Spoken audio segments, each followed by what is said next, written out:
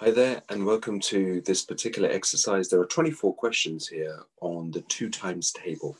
So I would recommend that what you can do is option number one, you can write down your entire 2 times table all the way up to 12. So 2 times 1 is 2, 2 times 2 is 4, 2 times 3 is 6, and so on and so on.